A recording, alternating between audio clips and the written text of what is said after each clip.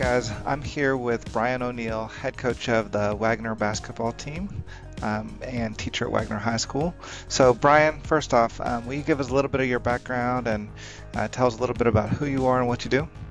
Sure, Damien. Thanks for having me. I'm the head basketball coach at Wagner High School. This is my ninth year here. I came to teach through the alternative certification program. Prior to that, I was been in basketball my whole life. So I was a player in high school and then a manager in college. Thanks. Graduate assistant at Western Kentucky. After that, actually got out of coaching for about 2 years and kind of had this void in my life where I wasn't doing anything that I really felt like I was making a difference. Yeah. So I wanted to get back into coaching. I ended up moving back here to Louisville, had an opportunity with Ballard and was an assistant there for a year and then got the job at Wagner. But I've always kind of felt that need to be in teaching and coaching. Gotcha. Gotcha. Awesome. And what do you teach there? So I'm doing credit recovery right now. So Okay. I've got a lot of students who maybe don't find school as their number one thing they enjoy. Yeah. So we work with them to try to help them recover credits so that they can graduate. Sure. I think most of our school counselors are very familiar with our credit recovery programs and see a huge need for really, really good ones that are motivating and inspiring to our kids. So thank you for the work that you do. I did pull you in because, obviously you've always been a friend, and last year I kept on seeing this image that you would post during your basketball season with this pound the stone image, and I was like, what is that? What is pound the stone? And I finally came across it when looking it up and realized that it was a book. I listened to the audio book. And just absolutely fell in love with it. I saw how motivating it could be to kids, and how it just really taught resilience to kids. So, first off, how did you come across the book? So I really enjoy podcasts, and I think I was just one of the ones I listened to. I happened along or find or they mentioned Pound the Stone, and I was like, let me check that out. Yeah. So I bought a copy and kind of took off from there. Okay. And you ended up using it with your basketball team. I think you had one of the historic seasons in Wagner High School basketball history. So, can you tell us a little bit about your process that you use with your players? Yeah, so first I went to the administration and said I really want to try to find something different and use this book. So they okayed it and they bought me, I think, 20 copies. And, I had read it, so I kind of knew what the book was all about. And so I wanted to get the kids really, excited about it. At first, I think there was a little pushback. Anytime you're trying to get a bunch of teenage boys to read a book, you're just kind of like, come on, coach, what, we play basketball. But I got them to buy into it, and they really started to enjoy it. It certainly didn't happen at first, but as they read more about it, the cool thing about this story in this book was so relatable for them because it's Yeah. about a teenage basketball player and kind of the trials and tribulations that he has to undergo to find success. Yeah, for sure. And obviously it's relatable to your students, but I think it's relatable to many, of our youth because just the way the story is set up, the way that you've got a high school student that's got to overcome a tremendous amount of adversity, and like I said earlier, show resilience. I think it's going to be applicable to most of our kids. So, obviously, you said it was a struggle for them at first. What was the secret to finally getting them to buy in? So we kind of had to set aside time, which is I always feel crunched for time when working with our guys, and because it's finite. There's only so much of it to go around, and So we had to be diligent about how we used our time and that we made it a priority. But once they dug into it, I didn't give them too much to read at first. It was, short, and the chapters are set up to where they're pretty short anyway. And I had guided notes or questions that I gave them to kind of fill out as they went along. And they kind of just started buying in, and it was funny. You would hear them reference Pound the Stone at different times. Like, Awesome. at first it was kind of like a joke, like, Pound the Stone, but then they started really buying into it and believing it. And ironically, even some of the kids from last year's team brought it up this year at one point. But probably the coolest part of reading the book with our guys was so in the book they have to deal with a young man who actually commits suicide, and the team is dealing with this but doesn't really come together and talk about how it has impacted all of them. And finally, at the encouragement of one of their teammates, or actually the guy's friend, they do come together and they have a team meeting and no coaches, and they talk about it. Well, we took something similar to that. A lot of the kids that are on our team have some pretty tough home lives and circumstances that they've had to overcome.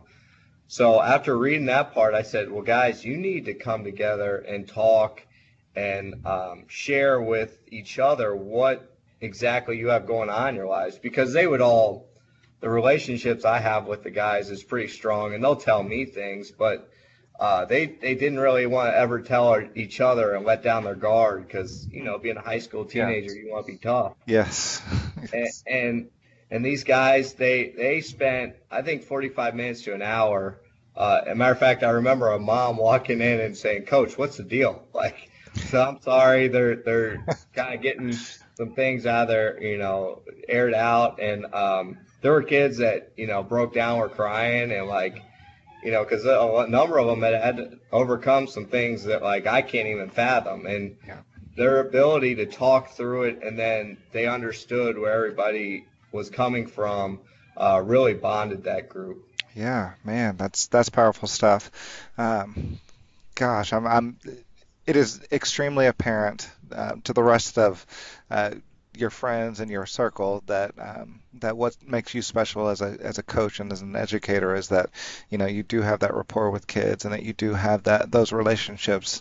But honestly, I was surprised to hear that they weren't really talking to each other about some of this stuff. What it sounds like you did is you created opportunities to learn. To learn through social emotional learning, and for them to really express themselves, and to just to learn from one another, and it's again just such powerful stuff. All right, so our audience here is school counselors and other educators. If they want to recreate what you did with your guys, but maybe just for other students who seem to be struggling or who might need some help in that social emotional area, what do you suggest? What advice would you give them?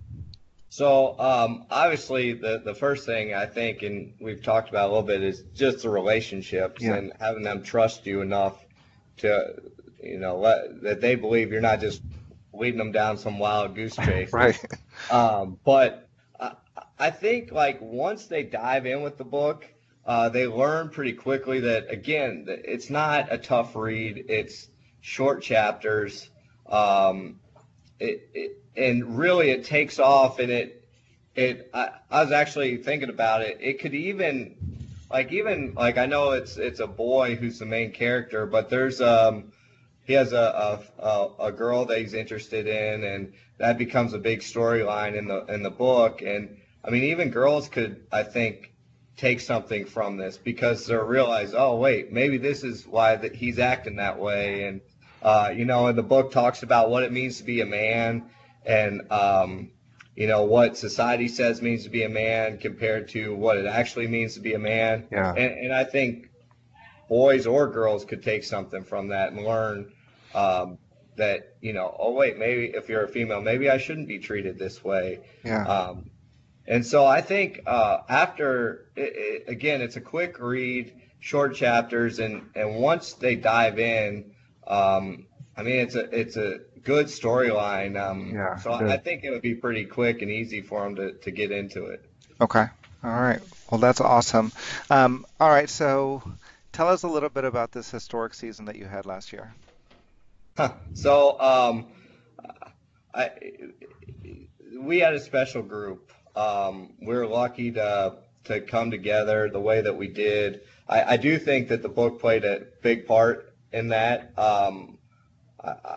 Obviously, it takes the kids who wanted to buy in and do something different and special. You know, we ended up going 29-4 and beating some people that we had never beaten, which was really fun and exciting. And obviously, you're going to get more buy-in the more successful that you have. So, like, it's easier to get them to read a book when, oh, wait, we're 5-0. Yeah, You know, we haven't right. lost yet. Now we're 10-0. Yeah, absolutely. But you're right. But then, but I do think, like, even it helped shape me as a coach. And we lost to a team that honestly we shouldn't have early in the season.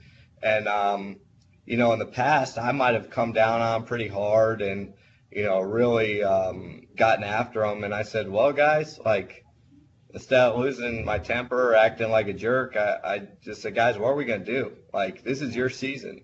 Are we going to just dwell on this loss, or are we going to just, you know, learn from it but move past it and try to get better? And our guys, I think, responded to that better. So even me as an adult, you know, I learned from this thing. Absolutely. Absolutely. That's awesome.